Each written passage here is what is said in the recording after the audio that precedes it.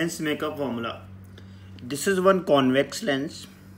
At distance u, there is one object. So if I consider refraction only on this surface, image will form over here. That distance is v1. But image formed by first refraction by this surface, work as an object for second refraction. So final image will form over here. Actually, image formed by first refraction at I dash, that I dash work as an object for second refraction, second spherical refraction. So final image will form at I. So this is object distance u, this is final image distance v, and this is intermediate image. Intermediate image means just a process to solve question. We cannot see that intermediate image.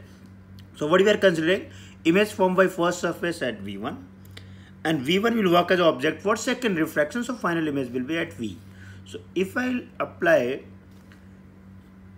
a spherical refraction formula for this lens, so let's say refractive index of this lens mu2, outside medium refractive index mu1, this is also outside medium, so refractive index mu1. So if I apply that formula for first refraction surface, I'll write mu2 by v minus mu1 by u is equal to mu2 minus mu1 divided by r1 first radius. And if I apply this formula,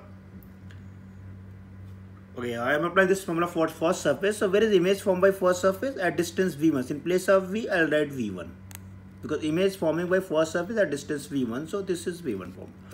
Okay, now v1 will work as an object for second surface. So for second surface, if we see, light ray enter from lens to air, if I consider, means denser to rarer medium.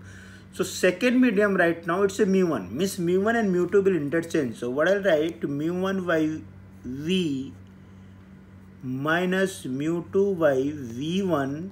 Why mu2 by v1? Because v1 is image formed by first surface, and that will work as an object for second surface. So for second surface, object distance will be v1, and this medium will also interchange, because here light ray moving from air to lens, and from here light ray moving from denser to rarer, means lens to air. So it will interchange. So we can write mu1 minus mu2 divided by r2. This is second equation. Now if I add these two equations, this get cancelled.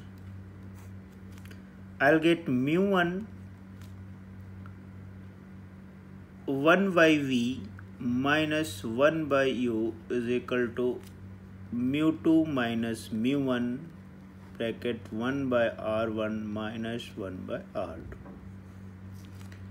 Now if I divide this complete equation by mu, and in place of 1 by v minus 1 by a, I can write 1 by f. So I am writing 1 by v minus 1 by u is equal to 1 by f, and dividing complete equation by mu1. So I'll get 1 by f is equal to mu2 by mu1 minus 1 bracket 1 by r1 minus 1 by r2.